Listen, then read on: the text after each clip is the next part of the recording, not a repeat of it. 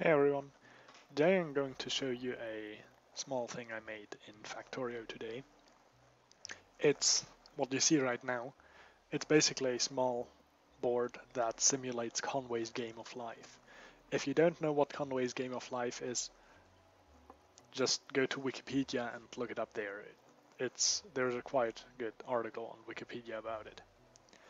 So, how it works. You It basically has three states. It can run, it can be paused, and it can be in reset mode. In reset mode, you can basically set the initial condition of your board.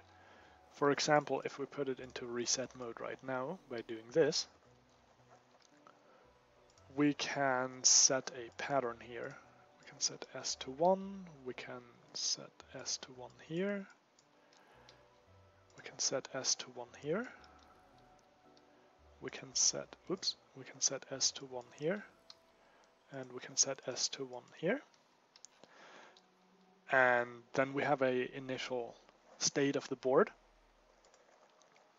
And if we disable reset mode, it will run again. So now we're basically simulating the game of life. If we put T to 0 again, it will stop. And when using the signal F, that's basically the frequency. I just reset it again. If we set the frequency F to, I don't know, 15, and disable reset mode, it will run twice as fast.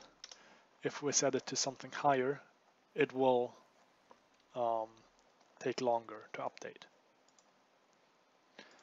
So that's pretty much it. So how it works. These three blueprints are needed to make it work. Well, two of them actually. But this is a single cell. These are the lights that indicate the state. This comparator or combinator calculates the new state of the cell. No, this one is actually to keep the state from like to memorize the state. This one is to calculate the new state. So basically we have a periodic symbol or a periodic signal coming from a sequence generator here that will emit a signal T every so many ticks, where the amount of ticks is F set in the combinator, which is why it's faster when we set F to a lower number. So this one, if T is set, will write the newly calculated state into the memory.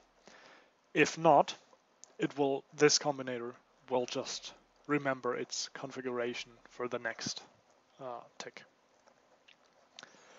These 8 combinators are to get the state from the nearby cells: top left, top right, right, bottom, bottom left, and left. This one just adds them together and checks if it's exactly 3. If it's exactly 3 neighbor cells alive, we will be alive as well next iteration. If there are exactly 2 neighbors alive, and we are alive as well, then we'll be alive in the next iteration as well. If not, not. And then we just have a small switch that if we're not in reset mode, we apply the calculated value. If we are in reset mode, we take the one from the constant combinator. And that's it. So the only thing left is the sequence generator. This decider combinator basically increases T every tick by 1. This takes the modulo, so we count from 1 to 120. And this just emits T as 1 if T is exactly 120, which can only be possible if t is set here. So if t is 0, we won't reach 120 because 120 modulo 120 is 0. And this is just the reset parameter. So that's how this works. If you want to build it yourself, I'll put a link to the blueprint somewhere. If you want to build it yourself, you need one of the sequence generators and this thing here.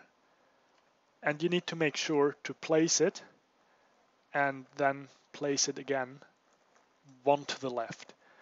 Just placing it here again won't work. You need the connections to be made fully, so you need to place it here again. So you need to have overlapping areas. That's pretty much it, in case you want to build it yourself. If you have any questions, please let me know. Thanks for watching. See you next time. Bye.